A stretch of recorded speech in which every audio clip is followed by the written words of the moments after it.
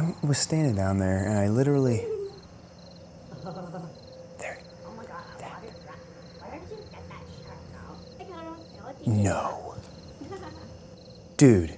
Pumpkin spice latte. There's no way. It's not even September yet. Pumpkin spice.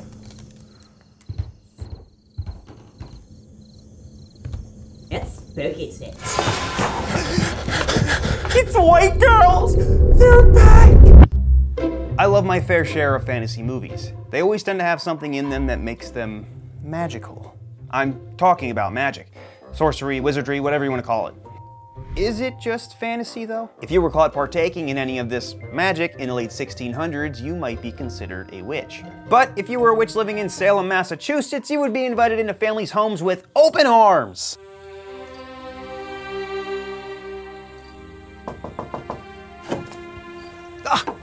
Will you look at that? Get in here, we're just about to eat dinner. I'm kidding, you would be burned alive. So what do you say you and I make things interesting? Witches have many stereotypes associated with them. Big black pointy hats with a large brim, black cats, green skin, green goo brewing in a black cauldron, and of course, brooms. Now a lot of these stereotypes have an explanation, but some not so much. Specifically why we envision witches flying around on these bad boys. I mean, of all things, why this? Why not a cool wooden staff or something? Why a household broom? My thought is this. I have no idea. I literally have no idea. Oh God, this is so stupid. The only thing I could literally think of, and it's so dumb, but witches are usually portrayed as old, raggedy, and dirty. In movies, their homes are often dusty, covered in cobwebs, and dilapidated. My guess is that these people were often seen sweeping and trying to keep after their homes. I don't know, I literally have no idea. And maybe because they were such a hated community, whenever they would go in public, they needed some form of protection. So why not just grab the closest thing to the door on your way out? Maybe a broom? Yeah, it's definitely a wild guess, but that's the best I could come up with. So, to get a better understanding of the truth, we have to take a step back in time to 14th century Europe. Back then, religion ruled all. Those who spoke out against the religion or practiced others were often seen as evil and were sometimes killed. Hey, Pa. Hey, Pa. Pa. Hey, Pa. Hey, Pa. Hey, Pa. Pa. Hey, Pa. Hey, what if God was actually a frog? Wouldn't that be funny?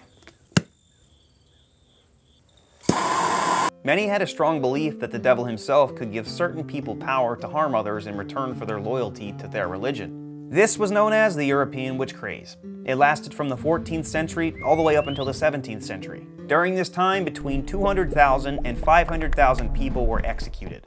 Seriously? Around the time the European witch craze was coming to an end, a little town known as Salem, Massachusetts decided they were going to take the reins for a bit. In January of 1692, two girls started behaving oddly, having episodes where they screamed, threw things, muttered weird sounds, and contorted themselves into strange positions. One of Salem's local doctors blamed it on the supernatural. On February 29th, the girls came forward and blamed 3 women. Strangely enough, one of these women actually confessed. She stated, "The devil came to me and bade me to serve him." So of course all 3 women were then placed in jail. This then led people to accusing everyone of being a witch, the youngest being 4 years old. Some genuinely were concerned that their neighbor was a witch. Others were accusing people just because they did them wrong.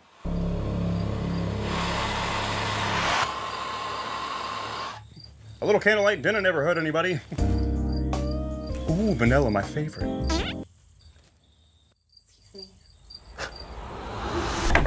Witch! Wait, no, stop! Unfortunately, 19 people were hanged because of this. This story led to the book we know so well, The Crucible, which was written in 1953 by Arthur Miller. I feel like we've all had to read that in high school, right? And for anyone watching this that's not yet in high school, just wait. And if you don't have to read it, kindly drop the name of the high school you're going to in the comment section below so I can call and complain, because I had to read that in front of everyone! The iconic depiction of a witch standing over a cauldron stirring up a green brew actually has some truth behind it. Yeah, no It's 80 degrees out. You think I'm doing this for fun? I'm sweating bullets here. Okay. In 1976, evidence was found that the Salem witch trials may have begun from an outbreak of rye ergot. Ergot is a fungus that can form on grains such as rye. At this time, bread was a major part of the diet. The side effects from ingesting or eating the fungus were flu-like symptoms.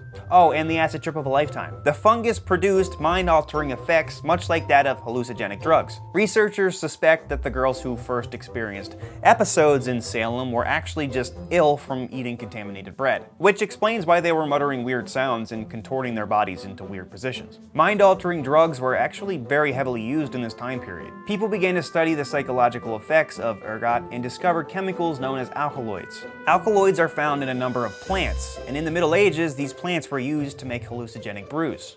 One compound known as hyoscine produced great mind-altering effects, but it also caused severe intestinal discomfort when ingested. Here's where these come into play. Your depiction of a witch being associated with a broom is about to be ruined forever. It was discovered that hyoscine could be absorbed through the sweat glands in the armpit and the mucous membranes in the nether regions. It's said that witches would apply the ointment to their broom handles, straddle them, and go to town. Dude, keep it family friendly. I think we crossed the family friendly line a while ago. Yeah, you're right.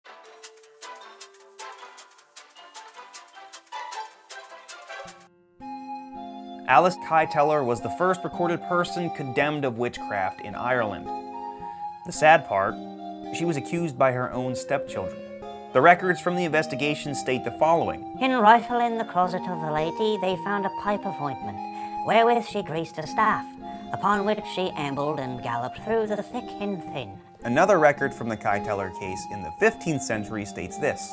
But the vulgar belief, and the witches confess, that on certain days or nights they anoint a staff and write on it in the appointed place, or anoint it themselves under the arms or in other hairy places. Oh, what's wrong? Hocus Pocus 2. What about it? She's riding on Roombas. What? Oh, God. Those poor vacuums. Some old photos also show some truth. This wood engraving from the 17th century depicts a female standing over a fireplace with a broomstick between her legs. Here is a more updated version. That one was much clearer, and you could really see her applying the brew between her legs. Please find another way of saying that. Lathering up a broomstick in a hallucinogenic ointment in which she absorbs through the mucous membranes of her vagina. Oh, yeah, we're good. We got it. We're good. Great. And here is a painting by Francisco Goya from the late 1700s, which shows two witches. I guess you could say they took flying high to a whole new meaning. I feel like we should stop calling them brooms and start calling them applicators. I'm officially done with you. I can't stand him.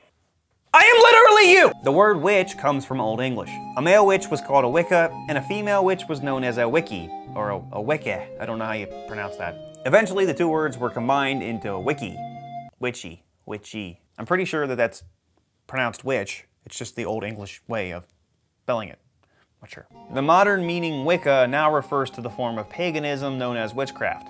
Somebody who participates in paganism is known as a pagan. When we think of somebody that's a pagan, we often assume that they worship the devil or participate in Satanism. But paganism is literally any religion that is outside of the main world religions, specifically non-Christian based or pre-Christian based religions. For example, the Nordic religion Asatru is the worship of Norse gods. That would be considered paganism. The ancient Greeks were polytheistic, meaning they believed in many gods like Zeus, Poseidon, Hades, so this would mean that they were pagans as well. The problem was that the term was so negatively used to describe witchcraft and Satanism that it now has a negative connotation. A connotation is an idea or feeling that a word invokes in addition to its literal or primary meaning. When we hear the word pagan, we often jump to Satan worshiper, which is ironic because most witches were never even involved in any cultish acts of Satanism that they're often portrayed as. So, do we depict witches flying around on brooms because they really liked to clean their houses and they also needed a form of self-defense? My God, that was so stupid. No. Did witches actually even fly around on brooms? No. And last but not least, did I absolutely ruin the way you view witches? Yes. Yes, I did. Almost forgot my applicator.